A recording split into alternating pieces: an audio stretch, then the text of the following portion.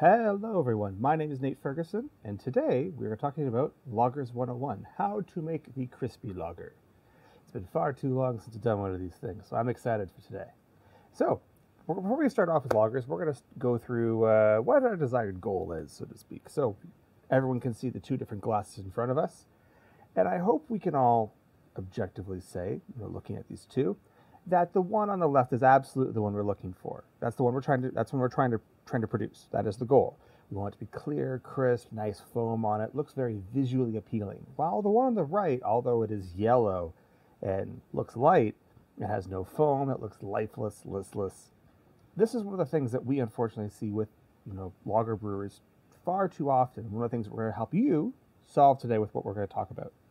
Now, it's not just light beers. It can also be dark beer lagers. What we have here at the left-hand side, again, wonderful Munich-style Dunkel or something like that. Wonderful rocky foam on top of the thing, or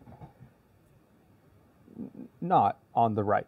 Now, there's a lot of different factors for this, lots of different things that can factor into it. So today we're going to talk about the basics. We're just going over the basic principles for making lagers. If this is interesting for you, stick around. You're going to learn a lot. So with that, we'll jump in. Now, before we get started on this topic, I like to kind of frame it a little bit, because one of the things that I find a lot of brewers do is fall into this little trap here. So let's think. So first off, let's dig into this main issue. So here's a question. How many different types of ales are there?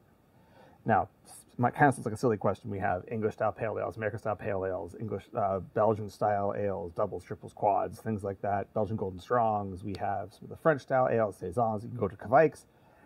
There's tons. Now, here's the next question. Do we make them all the same? Now, I hope your answer here is no. The tools, techniques, methods that we use to make, say, an English-style ale, ingredients especially, versus a saison, versus a Kveik, versus even an Alt or a Kolsch or something like that. Very, very different. Very different. But for some reason, almost, I say everyone, but a lot of brewers think that we make all lagers the same way. And one of the things that I'm hoping to dispel today is this fact that no. Different lagers, just like different ales, require different tools and techniques and methods in order to be executed properly.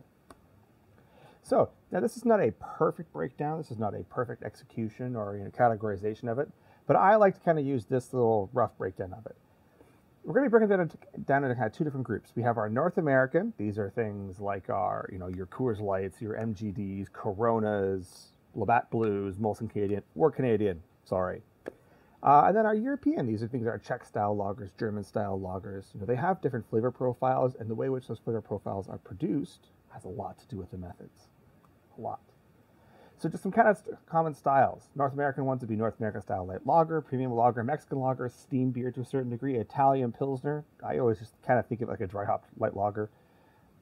I know it's not always right, but that's usually how it comes out, at least the ones I've tried. Well, the continental ones are Munich Helles, Vienna lagers, Czech pilsners, much more depth of flavor, much more delicate tones, very different when it comes to the emphasis. Now, on top of all of this topic is massive.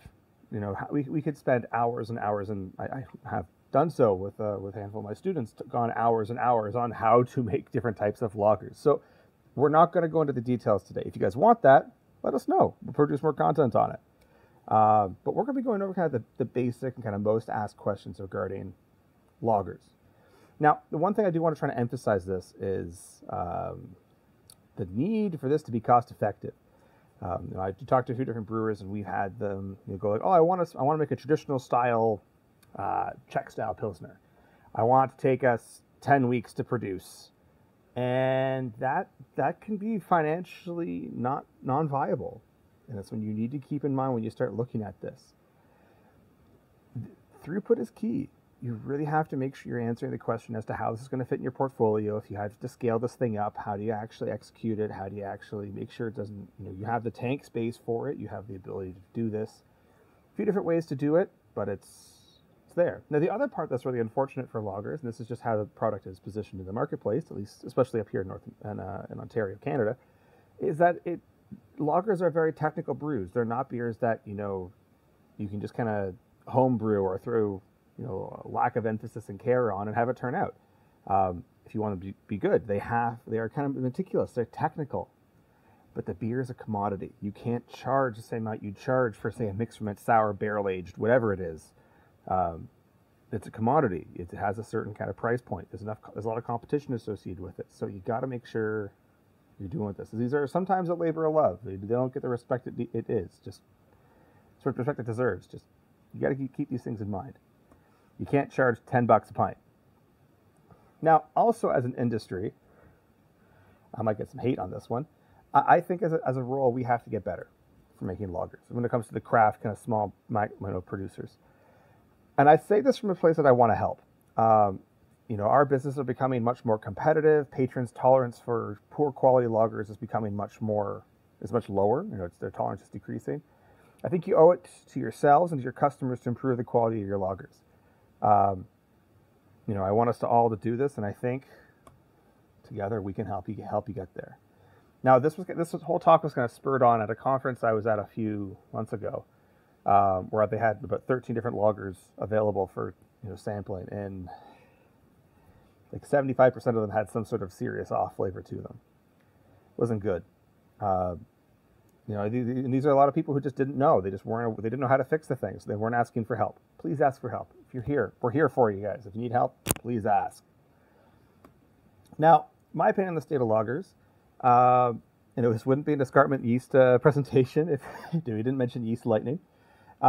Is that I think a lot of the time, a lot of lagers will be improved if you add some sort of high quality yeast nutrient to it. Now, yeast lightning I'm biased, it's a great way to do this.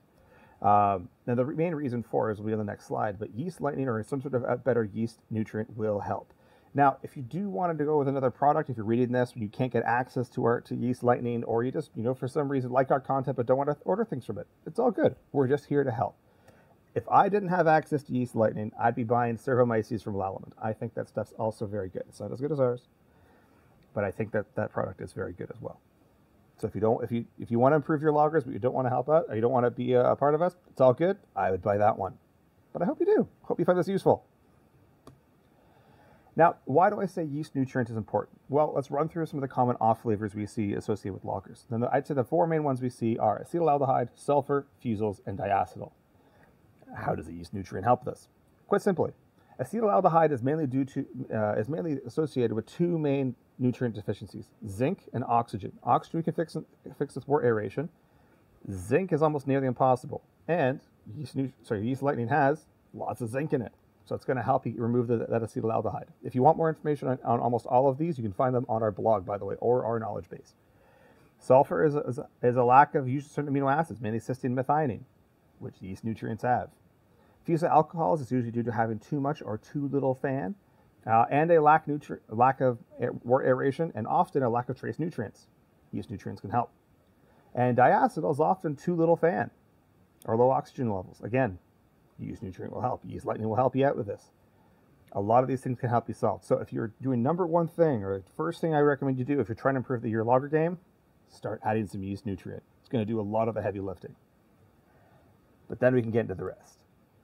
So we're going to break today's talk down into roughly three general zones. From basic principles of making lagers, what to do, common questions about making certain lagers, why we do these things, and then making different types of lagers. How do we focus on making North American versus continental? We're not going to get further into that. If you want to learn more about those things, let us know. We'll make them.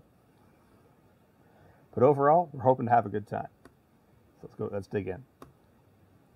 So if you just want to go to the TLDR, most people have an attention span of about, up to 10 minutes, so we're just before that 10-minute point. Here's your TLDR. Boil the beer for 90 minutes. That's going to get rid of almost all your DMS issues. Make sure the kettle lid is off as well if you can. Pits lots of yeast, 1.5 to 2.25 times your normal pitch rate for an ale. Knock the pH down a little bit. Add a bit more lactic acid, not acetic acid. A little bit lactic acid or phosphoric acid to it. Lager yeasts do not acidify their media. It makes the beer taste kind of flabby and coaty, not in a good way. Ferment cold. At least start cold. Start at 10 degrees Celsius. We'll talk about it more later. Cold condition the beer for a bit. You need to lager it. That's where the name comes from. They're lagers, cold conditioned beer, for a decent duration, and maybe filter it. That's your TLDR. Now, I hope if you're here, are asking the next question. Why? And that's what we're going to answer more in. So the first is, why should you boil for 90 minutes? Now, I just want to point this out. This DMS Removal Services, this is a moving company that just has a wonderful name for our industry. It's very niche. I've reached out to them. They're going to be putting this thing in here, which is kind of fun. So why do we boil for 90 minutes? We do this to remove DMS, or dimethyl sulfide. This is a substance that is broken down and often smells like canned corn. If you're not sure what DMS smells like, go to your grocery store, get a can of canned corn, open it, stick your nose in. That's DMS. Now, it is a precursor, so its precursor, SMM, or S-methylmethionine, is extracted from the grains. This is naturally occurring. You can't get rid of it. It's not like you can choose different ingredients that won't have it. It's going to have it. Now, when these grains are kilned, this SMM will break down into DMS, which will then flash off the grain. Now, the issue with Pilsner malts, the main malts used to make lagers, is that the Pilsner malt is very lightly kilned, which means more of this substance is retained in your initial base ingredients. This is why when it comes to beers like English-style pale ales, or even some cases with North American-style two-row, you don't have to do this. If you're using Pilsner malt, you should be boiling for at least 90 minutes. If you're using North American two-row, or even English-style base like Thomas Fawcett, 90 minutes is not required. May have some benefits, but not required. Now, if you want to see what the impact is going to be, we will see, as the evaporation rate increases, we boil for longer, we will see some of these sulfidic tones, some of these grassy tones start flashing off, which is what we're looking for. It's absolutely what we're looking for. It's why we're boiling for this longer period of time. Now, we know that DMS flash off is kind of percentage based. So here's a rough idea as to how it works. So if we boil the wort for 40 minutes, we're going to be losing about 50% of our initial amount of DMS, only about half. If we go to 60, we're going to lose about 64.7, 90 minutes, about 80%. It's never going to be zero. You're never going to reach 0%. But the longer you boil, the less DMS there's going to be. Now, there's some other quirks when it comes to DMS boiling, especially when it comes to brew house design. If you have a condensate stack that's poorly engineered, where the DMS can actually condense on the stack and then fall back into the wort, that's not going to help. Boiling for longer will reduce it further, but you have a mechanical disadvantage here where it's not, you got to change your brew house layout in order to fix this fully. But for most modern brew houses, that's not a problem. It's just something that's worth noting. So yeah, boil the wort for a long period of time. Next part, acidify your wort more than normal. Now, the reason for this is just a quirk of lager yeast. So this is a part of a presentation we gave about 3 years ago, called the TFE, Test Ferment Experiment. You can find a YouTube video on that, where we looked at, a handful of, I think, 40 or so different yeast strains we commonly sell, and we looked at a lot of the properties. And one of them is the final pH. Now, why do we care about final beer pH? The reason for this is this. If our pH is too high, meaning not acidic enough, the beer tastes flabby, dull. It kind of coats the mouth, not in a pleasant way. It's slick in many cases. Now, these are not things that we want in a nice, light, crispy lager. These aren't things we're going for. So a lower beer pH helps keep these beers bright, light, clean, all that stuff. Now, unfortunately, unlike a lot of our Saccharomyces cerevisiae or ale yeasts, lager yeasts don't produce that much acid. You notice here that almost all lager yeasts are on the upper end when it comes to pH. They're on the higher end. There we go, higher end when it comes to the pH. So we need to help them out. We have to add a bit more acid for them. Now, historically, if you want to go and maintain Reinheitsgebot and all that stuff, Reinheitsgebot, someone can probably correct me on that. This is where things like a sourgut tank or adding lactic acid malt, acid malts from Weyermann or things like that could be used. You don't have to use phosphoric acid or lactic acid concentrates. You can use these other acid ingredients in order to provide more. But try to add a bit more. It's going to help the beer become lighter, crisper, drier, a bit tartar, lighter on the palate. All good things when making lagers. And here's just the data for it. If you want to pause the video now and take a look at it, you can.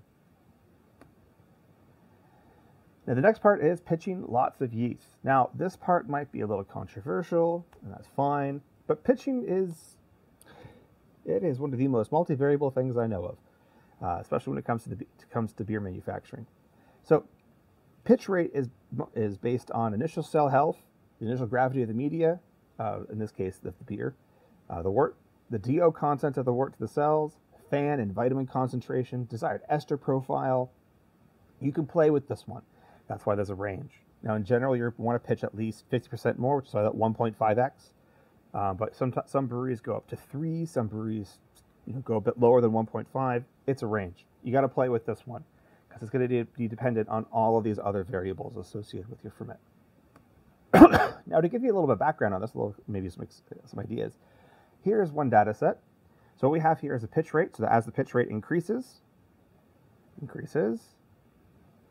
we start seeing the time for half gravity. There we go. Decrease. So as we increase more cells, obviously the fermentation rate slows down, but the time to get half gravity grows. Now the other part here that it's very interesting to see is that as we add more cells, we start seeing our yeast growth increase and then plummet down. Now in general, again, every facility is going to have their own desired, sweet spot. The sweet spot is you're looking somewhere in this zone right here, right around here. We want there to be some yeast growth. Yeast growth is going to produce some flavor profiles, some positive, some negative. Too little yeast growth can produce a lot of negative flavors associated with the wort. Too much can also produce some negative flavors. Too slow of a fermentation means that certain flavor compounds won't flash off. Too slow of a fermentation means they won't be produced and they'll be retained. It's a balancing act. It's all trade-offs. So you got to kind of play with it. You got to find the sweet spot for what it is that you're trying to work with. Now, to further illustrate, this idea, what we're looking at here is a 3-dimensional variable graph. So you want to pause, try to wrap your head around it a little bit. It's going to take some time. I would recommend it. It's one of my favorite graphs when it comes to brewing, by the way. We have here that the impact of dissolved oxygen and ppm and pitch rate. And what we're looking for is the time to half gravity. So what is this showing us? Well, it's showing us that as we increase our pitch rate, the time to reach half gravity decreases, which makes sense. If we have twice as many workers, job gets done twice as fast. Same thing here. We have twice as many cells, beer ferments faster. What also happens is that as we increase our wort aeration with the same pitch rate, our fermentation times also go faster, which is very neat. We can have a lower pitch rate with a super high aeration rate and still ferment quite quickly. We can, if you want to try to, get that sweet spot or make our fermentations run at a certain rate, we can either increase more cells, we can increase more oxygen in order to get the fermentation rate we're looking for. Now, this says nothing about flavor compound production. This says nothing about trace nutrient availability. If we wanted to add a 4th variable on this and it had yeast nutrient additions, that would probably have a similar correlation. It's multivariable. You got to play with it. You got to find what works for you and your facility. So yeah, adding more yeast is going to give you cleaner, faster, and healthier fermentations. Too much yeast, too little yeast growth, more off flavors. There's a Goldilocks effect here. Too hot or too cold, you want it to be right in the middle and be just right. I wish there was a much cleaner, simpler, exactly do this methodology for this, but there isn't, unfortunately. If you were asking for me where to start, I'd recommend starting with 2x your yeast cell pitch and work from there. If you want to tweak it one way or the other, it's a good middle point. And the last one to talk about is fermenting cold. I put this in here mainly for my daughter because Frozen is currently her favorite movie. She just turned 3. So yeah, cold fermentations are utilized to ferment mainly two things. One is a decrease in flavor compound production. This has some positives and negatives. Some flavor compounds are positive. Some flavor compounds are not. They're negative. That's fine. And the second one is to increase sulfur character. Now again, much like other flavor compounds, sulfur can be good and sulfur can also be bad. It's a balancing act. So how do we ferment cold? And there's lots of different ways. So we're going to run through some of the, I'd say, classic versions of this. So a traditional lager beer fermentation could be start and hold at 6. And that's it. You just hold at 6. Very classic. You can also start at 6 and increase 2 to 3 degrees Celsius after 2 to 3 days. Pretty common. You can start and hold at 10. Pretty common. A modern version would be something like this. Start between 10 to 20 degrees Celsius, increase temperature a few degrees near the end of fermentation. Sometimes do this under pressure. That'd be more akin to a North American style light lager, where the left-hand side here would be more akin to a European style continental pilsner. It depends. Here are a few different other examples. Here are 6 different fermentation regimes that you can walk through and test out if you desire, that are used for different lagers around the world. If you want us to dig into these and go kind of case by case, we can. Let us know. We can go through it. It's kind of a fun topic. But what I do want to emphasize is this, and this has a bunch of different implications to it, and I believe this was a data set that was produced by Brewlosophy, which was actually one of the better ones I've ever read from them. I think I've been critical of them a little bit in the past, but this one was very good. What we have here are the timeline for a Czech lager fermentations based on a traditional lager methodology, and then what I would describe as a modern North American style lager manufacturing, where you do a free rise. You ferment. I think they cast out at 10 degrees Celsius here, let it free rise up near the end of fermentation, and then did a very quick lagering on it.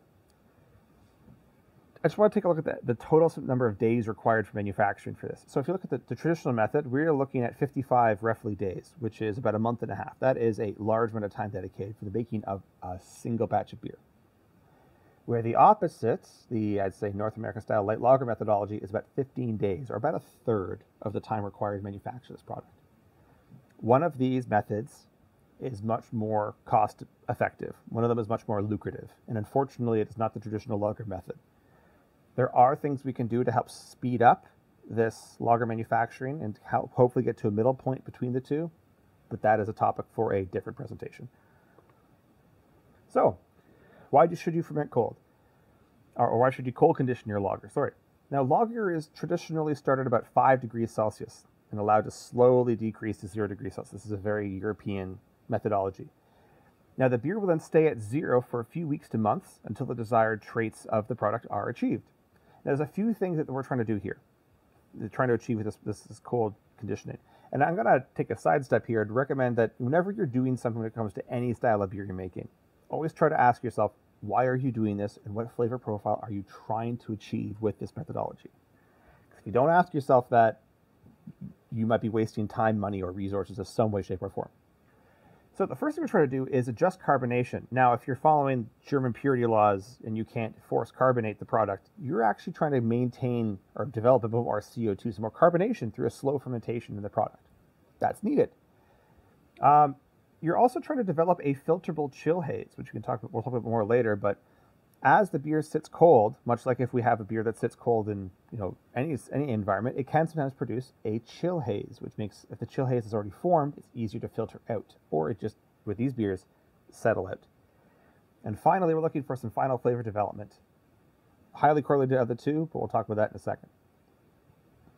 Now, there are also some flavor changes that occur during lagering. These changes are mainly CO2 stripping of volatiles, mainly acetaldehyde and H2S. Now, when it comes to any flavor compound, we're trying to we can control its presence in the final beer by either reducing its production or stripping more of it out. If we don't have any acetaldehyde or sulfur compounds that we have to get rid of, this portion of lager manufacturing is redundant.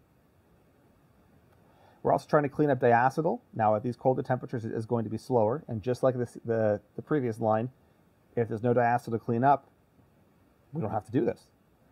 And precipitate out bitter compounds, especially bound IBUs IBUs bound to the outside of yeast cells. This is any sort of yeast cells that fall out of suspension. There are IBUs coating the outside of those yeast cells, which will taste bitter to the palate. It's one of the reasons why Keller beers or unfiltered lagers do taste more bitter. But we can filter those out. So there are ways that we can help accelerate, remove some of the time required for these. But again, these are really getting into it. It's a different talk. So it's the basic principles. Those are the what to do, why we do it a little bit.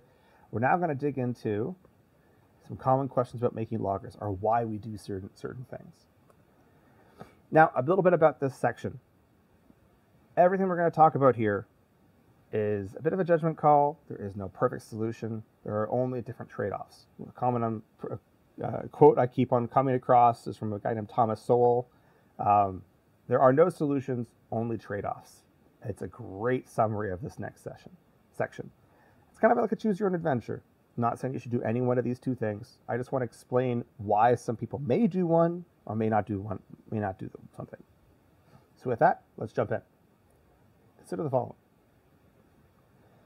So, decoction mashing, a very common technique that we see associated with European-style manufacturing of lagers. Why should we do it? Why would one want to do this thing? So for those who don't know, decoction mashing is a very labor-intensive process where you are pulling grains and liquid out of your mash tun, boiling it, and then reintroducing it back into your mash tun. It's very laborious. Historically, this was done for consistency and from lack of large-scale implements for boiling liquids. This has some mechanical limitations for beer manufacturing, the Wayback Machine.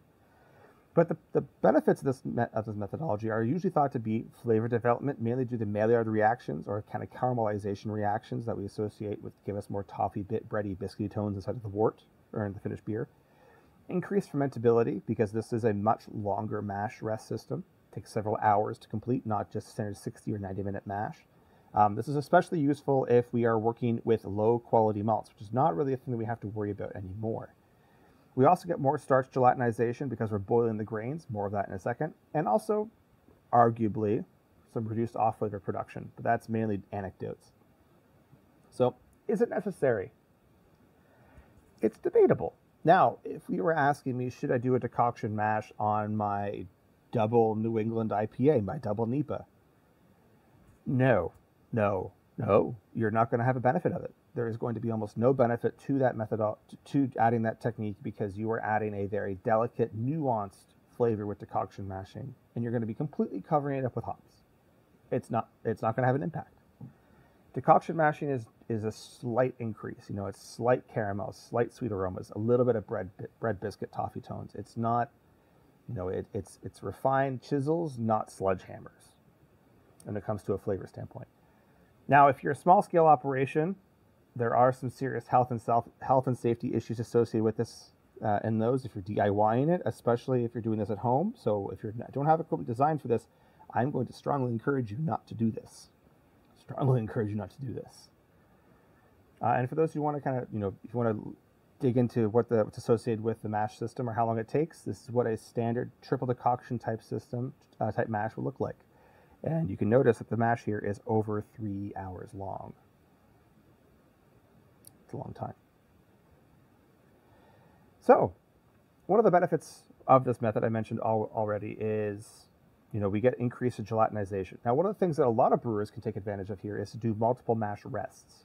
And this is kind of a middle point between the two. If I were, looking to get some of the tones or some of the properties associated with this, without having to go through all the rigmarole and system modifications and capital expenditures associated with getting the decoction system up. Most people here who are watching this probably have steam jackets on their mash tun. You can probably pull this off already. So why would we want to do multiple mash rests? Well, Pilsner malt is under-modified, which means it has a low enzyme content, a high protein content, and a higher starch content than some of the English-style grains, or even North American-style grains. These rests, mainly the protein rest and protease rest, will help pull out more of the compounds in the grains. They'll help pull out more proteins, break down more proteins, give us more extract, give more body and mouthfeel and texture to the beer. And one of the ways this occurs is through enhanced gelatinization of the starch granule.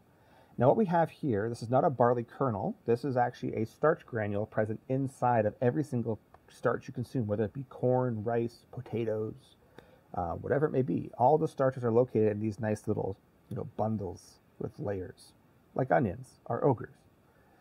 And how they work is that when we have our starches initially, so we have the left-hand side, the starches are nice and happy, but as we add water, in particular hot water, these starches will pull up water, and those layers will start to expand until they stretch and stretch and stretch, and eventually explode.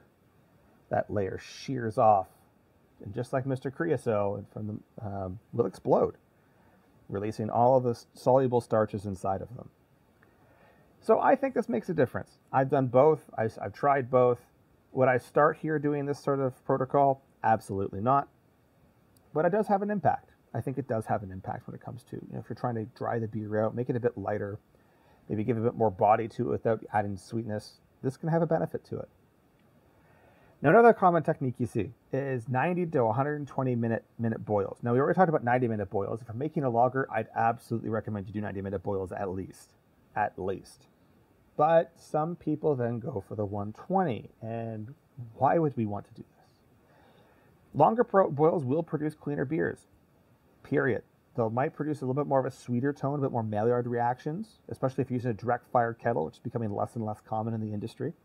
Not really an issue with steam because the steam is always at 121 degrees Celsius. I cannot convert that into Fahrenheit off the top of my head, so I'm sorry if someone has a question about that. We can put it in the comments below.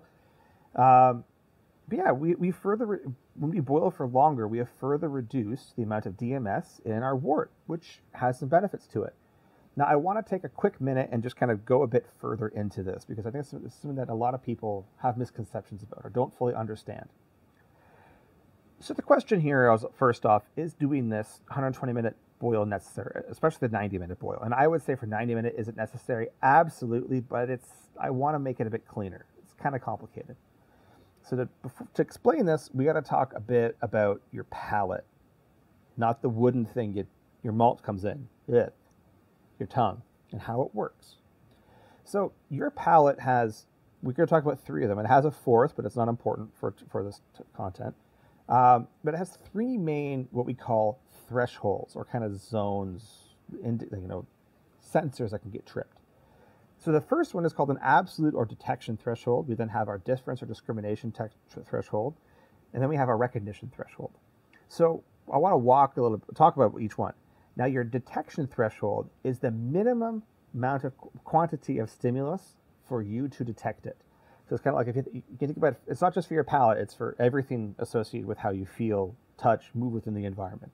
If something's touching you, but it doesn't have enough pressure, you won't actually feel it. If people have done studies on this, it's kind of freaky, but it works.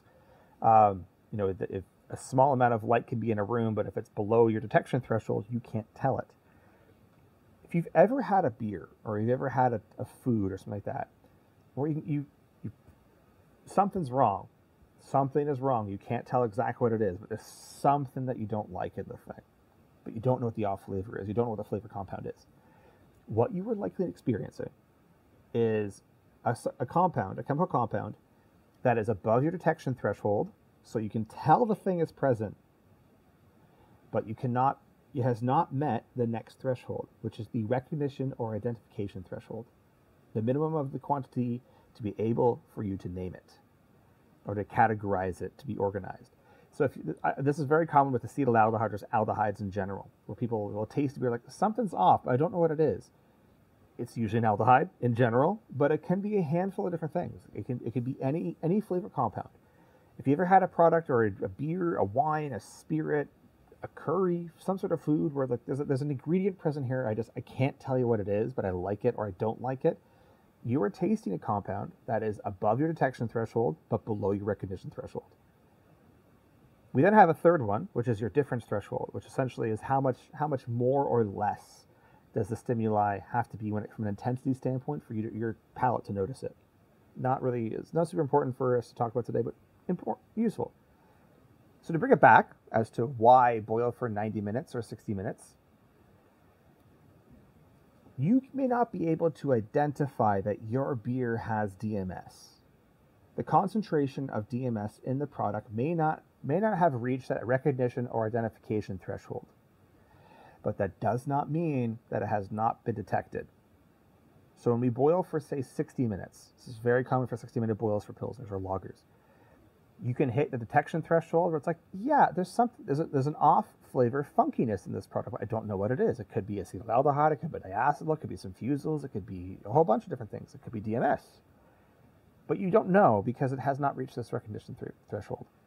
If you boil for 90 minutes and you're still getting a little bit of kind of some sort of undiscernible off flavor, try boiling for longer. Try going to that 120. See if it cleans up. If it cleans up, you are tasting something. You're tasting DMS that is above your detection threshold, but below your recognition, which is a common off flavor method. It's a common off flavor you find in lagers, and a lot of people get themselves in this trap where they can't identify what the off flavor is. They just kind of accept it. But you can still fix it, and you should still strive to fix it. So that's why we either want to do 90 or 120-minute boils. Now, another edge case for this, under pressure. Pressurized lager fermentations are all the rage. They're very hot right now, which is actually pretty appropriate because you ferment hotter these lagers hotter. The idea behind a pressurized lager fermentation is that pressure will slow down the rate of fermentation. Now, this is there to help mimic the same phenomena we see when we have a colder fermentation. Colder fermentations will slow the rate of fermentation. Pressure will also slow the rate of fermentation. So both of them should, due to this, decrease flavor compound production, make the beer cleaner.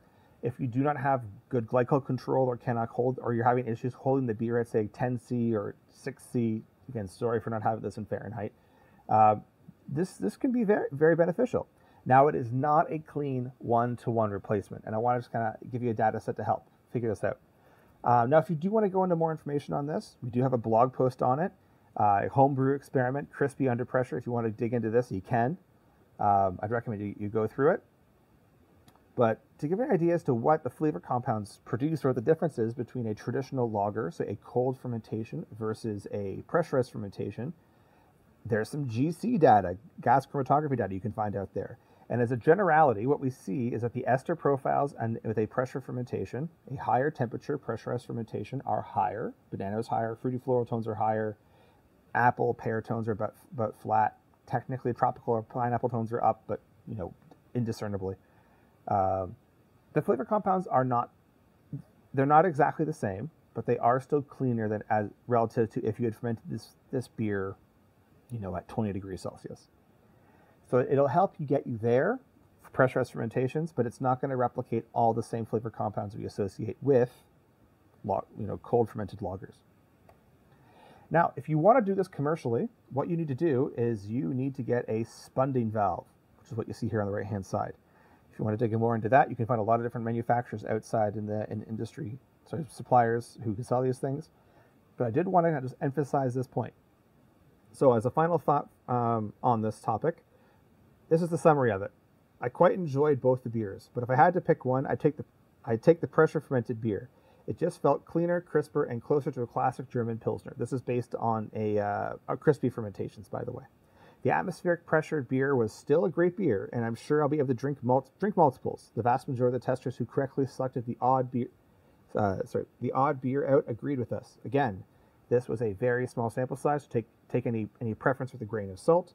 I'd be curious to see if there are any objective differences between these two beers. Relative to a normal atmospheric standard conditions, 20 degrees Celsius fermentation, pressurized fermentations do typically become cleaner, lighter, all the things more lager-like.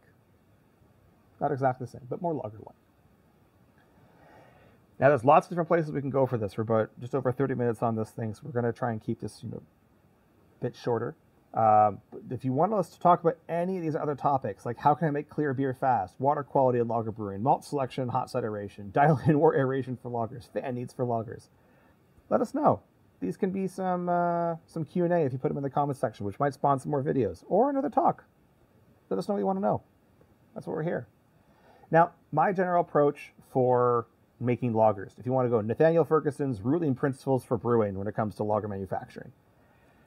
Not just lagers, actually, for everything. My first rule, it is better to make boring beer than bad beer. And I can't emphasize this one strongly enough. Bad beer sucks. Boring beer sucks way less. It is far easier for your sales team, your sales reps, anyone associated with the sale of the product, to sell something that is boring than it is to sell something that has obvious off flavors to it. So if you are trying to make lagers, or you just want to really step up your game, your first goal should be to make something that is devoid of off flavors. That's where I'd start. If you have off flavors, if you have DMS, or you have kind of indescript off flavors where it's above that detection, but not to the recognition point, somewhere between the two, clean that stuff up first. That's where things like yeast nutrient, yeast lightning will help you a lot. That's where increased wort aeration, increased fan, all those different things. That's where those boil in for 90 minutes or 120 minutes. That is where those things will help you and do a lot of the improvement. Second rule I have is you can't do commercially or at scale, at your scale. Commercially for some breweries are 5 hex. Some breweries, it's their pilot system is 40. We work with them. They're great. We love working with them. If you can't do it at that scale, don't bother. That's just my general approach. So yeah, my suggestion would be make a light North American style lager without any off flavors. If you have off flavors, fix them. Add in some malt, add a try, make it sweeter, rounder, add in mash rest, maybe do decoction, maybe do spunding, but start out with just trying to make something boring that is crushable that you can move a lot of volume with. That should be your first goal, in my opinion. So this brings us to our last type, making different types of lagers. So in general, again, this is not a perfect breakdown. I'm not trying, this is a rough generality. North American style lagers have of the style, not of the ones you find in North America. There are some amazing lagers that are made in European styles, made in North America. But the North American styles of lager typically have minimal to no ester profile, minimal to no sulfur character, good or bad. Almost no off flavors, with the exception of discount brands or things like that, or the weird edge cases with Rolling Rock where they want some DMS. Not my thing, but some people like it. Not my thing. A drier finish, higher carbonation, less foam. If I think of this like the flavor knob, like if it's a guitar and you have a flavor, like how high is the flavor, how high is the volume, it's like a 3 or a 4. Well, the continental style lagers, low to moderate ester profile, low to moderate sulfur profile, no off flavors, more malt tones, more biscuit, bready, bread crusts, things like that. Medium to high carbonation, much more foam on these beers. The flavor knob is kind of like stuck in the 4 to 6 range. They're more intense. They got more going on. Now, in either case, 11's right out. It's kind of fun. Now, a few things we need to keep in mind as it comes to making certain types of these beers. One of the biggest things we have to work with, or with lagers, is diacetyl, or diacetyl reduction. Now, what you see here is the time required for diacetyl to be reuptaken, to be broken down. And what you can see is that as we ferment colder, green, the more green the color is, the colder the beer is, the longer this process is required, which sucks. The hotter we ferment, the faster diacetyl is reuptaken. So what we end up seeing is we see a lot of the European style breweries, the Germans, the Czechs, Austrians, they keep these beers cold, but for a longer period of time. While the North American style manufacturers just simply increase the temperature.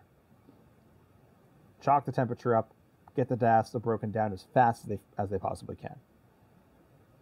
Why do one over the other? You're probably asking. There's reasons for it. So, what common techniques are associated with North American style light lager? Now, North American style light lager typically implements a technique that I'm sure most people listening to this are familiar with, which is called the free rise. A free rise is where you, near the end of fermentation, rise the beer 1 to 2 degrees Celsius, sometimes over several days. But you let the beer rise up in temperature near the end. This helps clean up diacetyl, acetaldehyde, flash off some sulfur compounds that we don't want. Sometimes we want them, but in this case we don't want them. Helps clean the beer up. Now, we also have a very big impact on strain selection here. Now, strains needed for North American style light lagers typically require less zinc and typically require just less everything, which is useful for them. But they're also usually not exactly very flavor expressive. There are some lager yeasts out there that are incredibly flavor expressive. Most of the European ones are more flavor expressive. North American style light lagers are neutral. They want nothing. They're just workhorses. They just produce alcohol machines. And we typically for these beers want to reduce the wort aeration to a minimum. We're only trying to add enough wort aeration to what is required for these things to not have off flavors. Now, I want to take a little tangent on this. If you start looking into old school textbooks, like old school lager brewing textbooks and things like that, you will find some deviation on this. You'll find some different opinions on this. And I want to take a quick moment on this. If you are a Budweiser, a huge manufacturer of light lager in the US, and you increased your wort aeration rate, this actually has some negatives. It has some negatives for you, because the more oxygen we provide, the less ethanol we're going to get at the end. If our high gravity beer, because most Budweiser's fermented at it, to 7.5%, 7% ABV, and then watered back down. Not a bad thing. It's very useful. It's one of the things that makes this beer style what it is. But if our beer is say 7.5 to 7.6, we've lost a lot of volume for the manufacturing of this product. Now, if we're a craft brewery, though, and we add a bit more wort aeration, we're going to have just some, as you saw in the graph earlier, faster fermentation times, also healthier yeast cells, maybe some more flavor expressive yeast. These can be benefits for a large scale macro setting. That's what we're talking about here. Reducing wort aeration to a minimum. That's the point. Now, if you look at some textbooks that are focused on flavor versus other ones that are focused on throughput, you're going to see differences. Just keep that in mind when you're reading. Now, a modern fermentation will look something like this. So we have our temperature in blue, and we have our gravity in orange. If you want to pause and take a look at it, you can do that right now. It's the beauty of YouTube. We see our temperature. We started here around 12 or so. Increases. Held for most of it. Then once we get about halfway through, we ramp the temperature up. In this case, it got near 20. Held for a few days. Once we started seeing stable gravities, we then start cooling down. And the whole thing's finished in about, 4 days, 5 days. Very high throughput flavor compound, minimal flavor compound production, but high throughput lager making methodology. It's kind of beautiful.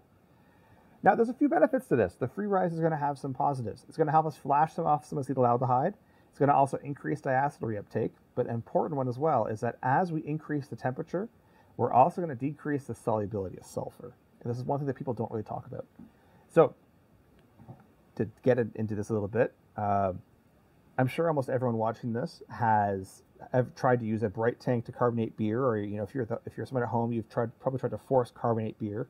As I'm sure we're all aware, and if you weren't, here's an important tip: gases are more soluble at colder temperatures. The colder the temperature, the more soluble gases are into water. Sulfur is also a gas. Sulfur is also a gas. So when we keep our wort cold the entire way through fermentation, that sulfurous gas is going to be more soluble. It's going to be more stable. It's going to stay inside the solution. But as we increase the temperature in this free rise, we are also flashing off a lot of sulfur compounds, positive and negative, because we have decreased their solubility due to the increased beer temperatures. Fun fact, that's why this works. That's why it works. That's also why North American style light lagers have almost no sulfur profile, because we've stripped them all off due to increased fermentation temperatures. No right solutions, only trade-offs. So, with that, what's needed for continental style lager? Now, in general, these things are fermented colder, 10 to 12 C. Again, we're trying to keep some of those flavor compounds. We want some of those sulfur compounds in this case. We want less off flavors though. So we have to have a stronger emphasis on making sure these off flavors are not produced. Important part here. For the North American style light lager, we can do a free rise, get rid of our acetaldehyde, get rid of our diacetyl, get rid of our sulfur. Not a problem. For the European styles, they're a bit more complicated, and we have to have more emphasis on how do we stop the creation of these off flavors. And on top of this, we also want more esters, but this is mainly achieved via strain selection. Now, how does this work? So here's a traditional lager fermentation. So in this case, it started at 6, allowed to free rise a little bit up to 9. Again, much colder. We hold at 9. We then go down a bit colder, down a bit colder, down a bit colder. They then, in this case, added a krausen, or a bit, fresh wort to help carbonate the beer as they probably moved it into a secondary vessel. But you'll notice the fermentation here is slower. It is more pragmatic. They're looking for a stable decrease in gravity throughout the entire thing, and so they're using temperature to help modulate that. And where before the whole thing was finished in like 96 hours, we're looking 114, 180, a much longer period of time for fermentation to occur. And that's why we get some of the flavor compounds we associate with the style of beer. That's it. Now, it's not the only way to do it. Here's another one. This is a fermentation of a Czech lager. So as yeast was pitched, this was in Fahrenheit. Yeast cells are pitched, 45 was maintained, a little bit of a free rise up to 10, 65, and then a slow ramp down the entire fermentation. There are different ways to ferment lagers. There are different ways. The Germans have different ways than the Czechs, which have different ways than the Danes. Everyone has their different ways for managing fermentation. There's no right or wrong way. Each way is just going to give you different attributes, different properties, different things you're looking for. And that's about it for today. I hope you guys learned a bunch. I hope you guys went through kind of different elements or different things you can work with. Again, if I were to try to emphasize a few things for this talk, I would try to emphasize this. Try to make a boring beer first, a boring, high quality drinking beer first. If you are trying to improve something, and so your current lagers, you have off flavors of some way, shape, or form, the two things I would do would be add some sort of yeast nutrient, ideally yeast lightning, but if not, there are other high quality nutrients out there too. And if you're not doing so already, boil for 90 minutes. Those things will help do a huge amount of good for your product and improve the quality of lagers that you're producing. So I hope you found this useful. If you want more information, we have tons of resources out there for you. Our knowledge base has over 80 entries in it, over 80 articles of different sorts in there. We have over 50 hours worth of content on our YouTube page, all about fermentation, how to improve your quality of beer. We're posting about 24 blogs at minimum per year. We got lots of different content out there for you. So if you have some questions, I strongly encourage you to look into that stuff. I thank you all for your time, and happy brewing, and I hope you learned a bunch. Have a good one, everyone. Cheers.